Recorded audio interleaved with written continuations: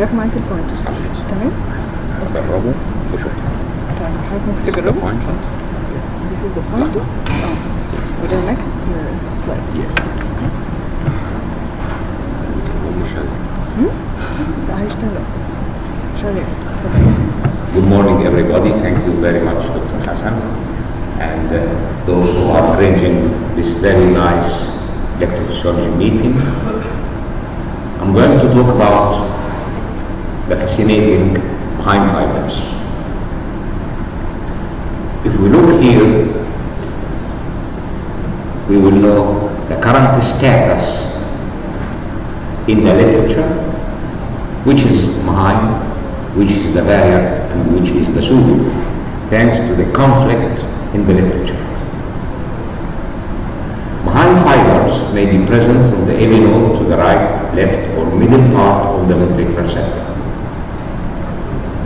In 1937, and this is very, very important, Ivan Mahaim described microscopically fibers connecting the AV node to the right ventricle, nodoventricular fibers, the post-mortem specimen of a patient died of left bundle morphology tachycardia and heart. I want to mention one point. Till today, 2019, we don't know what is the slow pathway. You know why? Because no one did examine microscopically these patients with slow pathway. But we know what's skeletal bundle because they examined microscopically tendon. So what Mahaim did, we should respect because it was a microscopical examination and he described nodoventricular connections microscopically. This is Ivan Mahaim. This is Mahaim tachycardia. Left bundle morphology, axis between 0 and 30, and late precordial transition until V4 or V5, you don't have R2S smaller than 1. Very, very important, and this is the basics of my presentation, it's not pre-excited. Mahaim tachycardia is not pre-excited. According to the anatomy, nodoventricular connection. So the impulse by law should pass through the AV node. Pre-excitation means delta wave. And the delta wave means muscle-to-muscle conduction. This is basic electrophysiology. Atrial muscle cells conducting to ventricular muscle cells, resulting in delta wave. Anything which results in delta wave should pass through this pathway, not through the connection or the connecting system or the conduction system. So pre-excitation means delta, delta means muscle-to-muscle, muscle cell-to-muscle cell conduction, atrial cell to muscle cell. In Mahaim, we don't have this. Two connections can result in Mahaim fibers, nodoventricular, described by Mahaim, and nodofascicular, which is the variant. Here is the nodoventricular connection from the area near to the slow pathway to the right ventricle. During silent present, ECG shows normal PR and normal QRS. These are the nodofascicular fibers from an area near to the slow pathway again, but here to the right bundle. And in some descriptions, very, very, very rarely to the left bundle, nodofascicular on the left side. ECG again shows normal PR, normal QRS, because the impulse passes through the AV node first. No pre-excitation in Mahaim. The hallmark of the electrophysiologic diagnosis of Mahaim, whether original, described by Ivan Mahaim, or variant, nodofascicular, is the electrophysiologic behavior during atrial pacing. During atrial pacing, the following occurs.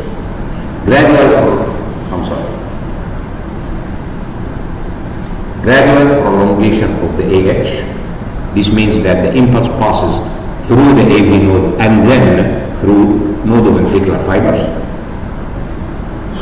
Gradual prolongation, shortening of HV, and this means a bypass tract in normal situation, with no bypass tract like this, we have AH prolongation until we get Wenckbach point, and we never have short HV. But here it is still, if we go back quickly, it is a bypass tract. This is a bypass tract, but not through atrioventricular muscles. It's a bypass tract, so the impulse passes here, giving long AH, and passes here simultaneously. At a time, this will result in shorter and shorter HV interval. And gradually, the QRS acquire left bundle morphology without pre-excitation. This is usually followed by Mahaim tachycardia, which has left bundle morphology similar to the atrial pacing. This is an example of a patient with Mahaim fibers. This is during sinus rhythm. This is the intracardiac tracing during sinus rhythm. This is atrial pacing. If we look carefully, we started pacing here. Morphology of the QRS is the same. With more pacing, morphology of the QRS changes, and when we stop, the Mahaim tachycardia started in the last 3 beats. Same morphology like the QRS complex during atrial pacing. This is Mahaim tachycardia.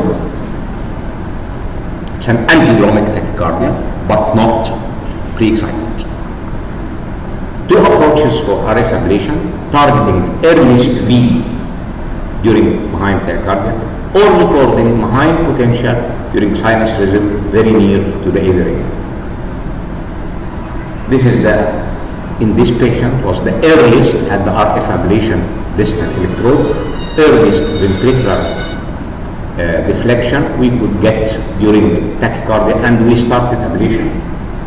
This is very nice proof that you are ablating Mahaim fibers. We call it automaticity, Mahaim automaticity during RF ablation. This one. This is automaticity during RF ablation, Mahaim automaticity. This is a definitive proof that you are ablating Mahaim fibers. Following RF ablation, again, this is extremely important point. Atrial pacing can reach Wenckbach point through the AV node. Now we don't have a bypass tract.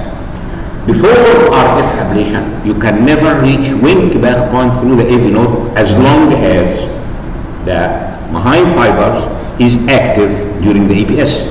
So if you pace, you find left bundle, which means that Mahaim is active, because sometimes it's not active during the APS, and you have to repeat this time. If it is active, you can never reach a Wenckbach point, because it passes through the AV node, through the accessory pathway, and then Mahaim tachycardia. You can never have this, never, ever, as long as you have Mahaim fibers. Here, pacing V, pacing V, pacing V, pacing V, pacing V, pacing here is blocked. Can we remove this or no? Because here there is no QRS. This is blocked. Here, this is Wenckbach point after RF ablation. If we remove this sign, we will see that there is no QRS, and this is not conducted. This is blocked. The difference between nodoventricular and nodofascicular fibers is during ventricular pacing. During ventricular pacing, QRS deflection in nodoventricular fiber precedes His. We have VH, and this is the usual. But in nodofascicular fibers, the His deflection precedes the QRS. We have HV deflection. Pseudo-Mahaim fibers. This is pseudo-Mahaim tachycardia. I will leave it for 30 seconds. Pre-excited left bundle. Pre-excited left bundle morphology tachycardia. This is never ever true Mahaim or Mahaim variant. This is pre-excited left bundle, not true Mahaim. This is pseudo-Mahaim. Two connections can result in pseudo-Mahaim. Atriofascicular connections slowly conducting atrioventricular connections. These two connections are real bypass tracts from the atrium to the ventricle, bypassing the AV node. So we have pre-excitation, we have delta wave, we have atrial muscle cell conduction to ventricular muscle cell conduction. This is the atriofascicular fibers from the atrium to the right bundle. This is slowly conducting accessory pathway as usual, like any Kent accessory pathway, but slowly conducting from the atrium to the ventricle. Why Paseudomahiam? During atrial pacing, same behavior, and this makes conflicts in the literature.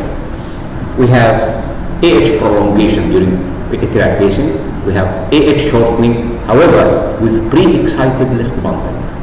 Pre-excited left, again and again and again. Pre-excited left bundle. Here, we started pacing here, and this is AH prolongation, HV shortening, AH prolongation, HV shortening, and the pre-excited QRS complex. You can even get a wing-back point in these accessory pathways. So what is the difference? We get wing-back in an accessory pathway because it is slowly conducting, whether atriofascicular or slowly conducting atrioventricular. What's the difference between this wing back and the previous wing back? The only clue is the delta wave. If you have delta wave, this is wing back in a pre-excited QRS complex passing through slowly conducting accessory pathway atriofascicular or slowly conducting atrioventricular. They result in pre-excited morphology tachycardia. So if we have left bundle branch morphology tachycardia, which is pre-excited, this is Paseudomahiam. We call it atriofascicular well, and we might during the EPS find an slowly conducting atrioventricular, but it's not. You should not call it Mahaim. Two approaches for ablation, whether you target the accessory pathway near the AV ring or you target the earliest ventricular deflection during tachycardia. Here is the accessory pathway potential of an atriofascicular accessory pathway. And we target this potential. Of course, it's far from the His. It's different around the lateral wall of the tricuspid valve. Here are the different sites for both. Lateral wall, starting from this, I think this is 7 o'clock or 7:30, 8, 9, 10, 11, 12, even 1 o'clock, and even on the left side. These are the different sites for atriofascicular, slowly conducting, and slowly conducting atrioventricular accessory pathway around the tricuspid valve, lateral wall of the tricuspid valve, starting from clock 7 or 7:30 till 1 o'clock, and might be on the left side. The difference between both atriofascicular and slowly conducting atrioventricular is during during tachycardia. Atrial extra stimulus can advance V without affecting A deflection. This occurs in atriofascicular but not in atrioventricular. Here, during tachycardia, we give one atrial extra stimulus here, and this advanced this V is shorter than this. The distance between this V and V is 310, but here is 265, but the next A is not affected. A comes in time. So when you give an atrial extra stimulus during tachycardia, which is antidromic, you can advance the V. You get the V earlier, but here the V comes earlier, but the next A is not affected. The distance from VA is fixed, in spite of the fact that the V deflection comes earlier. This occurs in atriofascicular accessory pathways and not slowly conducting atrioventricular pathways. These are last, which is anatomically related connections, not Mahaim, not variant, and not pseudo, the so-called fasciculoventricular fibers. In fasciculoventricular fibers, you might have narrow complex tachycardia, wide complex tachycardia, with or without VA dissociation. Whether these fibers are incriminated in these tachycardias or not, I don't know. Others might know, I don't know. Whether they are responsible for these tachycardias or not, we don't know. The very interesting,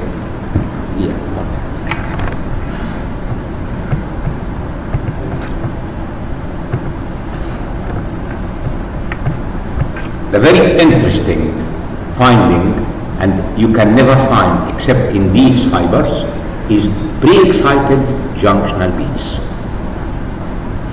Junctional beats comes below the AV ring, so they arises from the AV node. To find pre-excitation in an impulse arising in the AV node, this means that they should pass through an accessory pathway coming from beneath this AV node, and that's why you might have pre-excited junctional beats. This is an example of a patient with fasciculoventricular. It's left bundle, yes, but look here, axis is different. It is an inferior axis and not superior axis. In conclusion, diagnosis of RF ablation of Mahaim fibers or variant and pseudo-Mahaim fiber require very precise diagnosis before any attempt at RF ablation. Knowing which connection you are dealing with is mandatory before RF ablation, otherwise it will be a big failure. Thank you very much. I hope that now we can differentiate between the four. Thank you. Thank you very much, Professor Hesham Aassar, for this presentation on safe next speaker.